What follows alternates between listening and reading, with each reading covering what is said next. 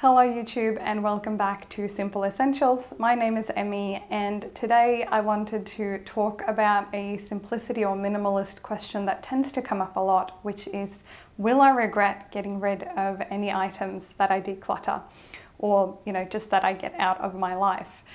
And I wanted to cover this question, especially now because we're in the midst, as I film this, we're in the midst of COVID-19.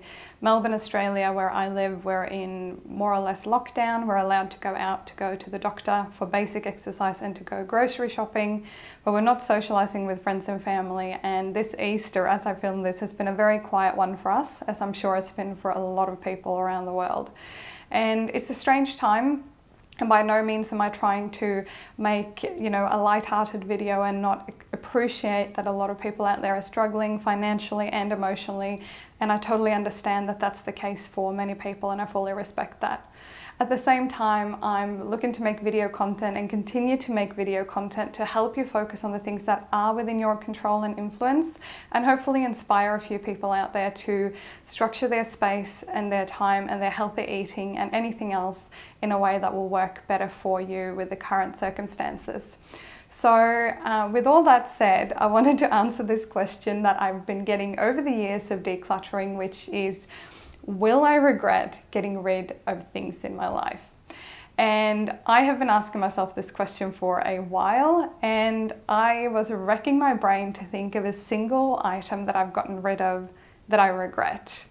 And I guess to take a few steps back, my partner and I, Paul, we've been together for almost 2 years, and we have both been decluttering even before we met, but we've also continued to do so in our relationship together and living together. And as I film this, we're living in Melbourne, Australia, near the city centre in a small 2-bedroom apartment. I have no idea of the square footage or the square meters, but it is fairly small. And the kitchen and living room is sort of an open plan area. And on a more personal note, I guess, in the midst of all the COVID-19 madness, I actually was able to secure a full-time marketing role, which I have been looking for quite a while. And I am thrilled to have joined a great company who, during this strange time, was able to onboard me fully remotely for a role that will eventually be based in an office in the city in Melbourne. And I guess I wanted to share that from the perspective that, even though this is a really difficult time and a lot of people have lost their jobs and a lot of things are going in what looks like, the wrong direction, the economy is really struggling, there are still silver lining things that are happening. And I wanted to share my new job because I was looking for this type of role for a few months, and I am thrilled to have joined this company now. So a little bit of hope for you guys out there who are looking for work. There are still companies that are hiring. You just probably need to be a little bit more flexible in your approach than you've been in the past. Back to the topic. The reason I'm mentioning my new job is that we are now 2 people working from home, which we didn't do before, in a very small apartment. We've got 2 pets. We've got a cat and a bunny. And, 2 pets, 2 people, only 2 bedrooms.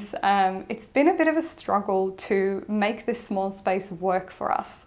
So it's not so much that I regret anything that I've gotten rid of. It's probably more that we don't have enough kind of workstation areas or desks or tables in our apartment at the moment. I will link my decluttering video. I haven't done a full apartment tour yet, but in that video, and I'll link it up here somewhere, you can see a little bit of a brief overview of what our apartment looks like. And also some decluttering tips if you're looking for that.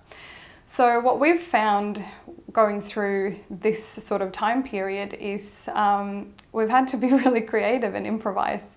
And the first thing has been to create 2 workstations. So one of us works at a kind of makeshift stand-up desk on the kitchen island in the kitchen, and the other person works in the dedicated office that we have, which I'm sitting in at the moment as I film this. And that's been the first thing, to kind of create a little bit of structure and use the things that we have.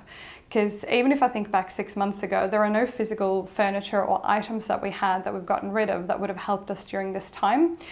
So we're just making do with what we have, which I think is a beautiful simplicity trait anyway, which is to be creative and innovate and just make the most of what you have. Necessity is the mother of all invention, they say, so that's what we've been trying to focus on.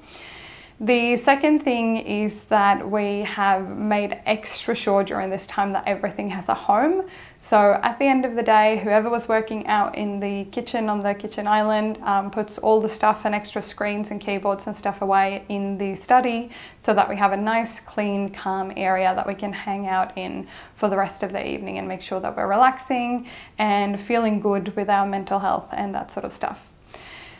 And then finally, because I couldn't think of a single thing that I've decluttered and gotten rid of that I have missed, I had to ask my partner and say, hey, Paul, is there anything that you miss, especially during this time when we've been, in lockdown, we've spent 99% of our time in the apartment. How do you feel, about all this? And he sort of said that the only thing he could think of in the last kind of few months that he's decluttered was a couple of warm sweaters, because we're going towards winter now and it's been a bit cold in the evening, so he was missing that. But, thank goodness for online orders and delivery, even in times like this. My personal view is if you take on the simplicity lifestyle, and minimalist, you can call it that if you like, I don't really mind what name you choose to call it. But you can take on my decluttering challenge if you want to. Again, I'll link that below this video. And in that decluttering challenge, you'll find a way of thinking or a way of tackling different areas, in a structured order. And if you follow that method, to be honest, you're not really going to regret getting rid of stuff. I think for 90% of people, having less clutter, more space, and creating a cozy space that you really enjoy and can relax in, especially during this time when we're home so much more than we're used to. I think that's actually a lot more important than asking yourself what you're going to miss. Now, as a little side tip, if you are starting to declutter and getting rid of stuff now, obviously a lot of charity shops are closed, you can't actually take donations anywhere, and online sales of things have obviously become a lot more difficult unless you are posting things out to people. So to declutter your home right now, you may just need to have that dedicated space to put things into, kind of a holding bay, before things open up again and you're able to sell, donate, give to family and friends, or whatever you want to do. So I hope you're staying safe and well during this difficult time. Holding on to things is not necessarily what's going to get us through this. I think what's going to get us through this difficult time is connection with people, connection with ourselves, and making sure that the space that we have works for us. And for most people, a space works a lot better for us when we have fewer things in it, and helps kind of calm the mind and get rid of clutter and noise and stress.